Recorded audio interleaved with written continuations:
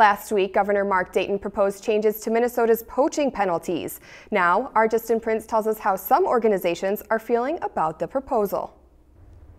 As of right now, illegally taking an animal, or poaching, includes gross misdemeanor penalties as well as a 5-year revocation of hunting licenses. But Governor Dayton's latest proposal could change all that. Governor Dayton's proposal would take natural resource violations and then create a felony level, which in Minnesota we presently don't have.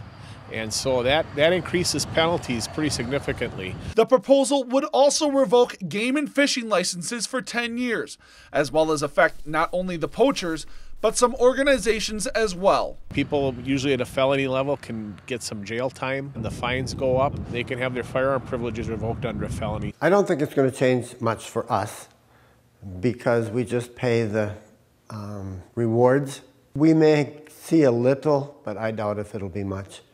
The board has talked about increasing our reward amounts. And both the DNR and turn-in poachers feel measures like these could dramatically help poaching problems throughout the entire state. It will have the potential to, yes. I mean, I guess what I would say is that anybody who starts to see what the ramifications are, you would hope that that would lead them to go down a path of not poaching.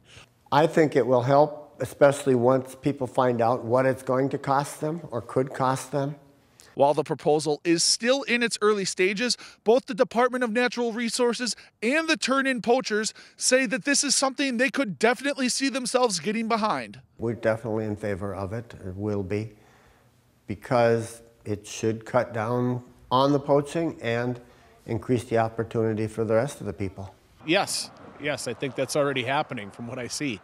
Commissioner Landwehr's on board with it. We are behind it, we're supporting it.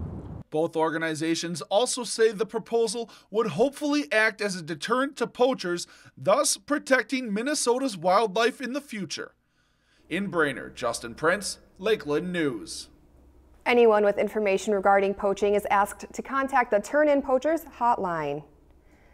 If you've enjoyed this segment of Lakeland News, please consider making a tax-deductible contribution to Lakeland Public Television.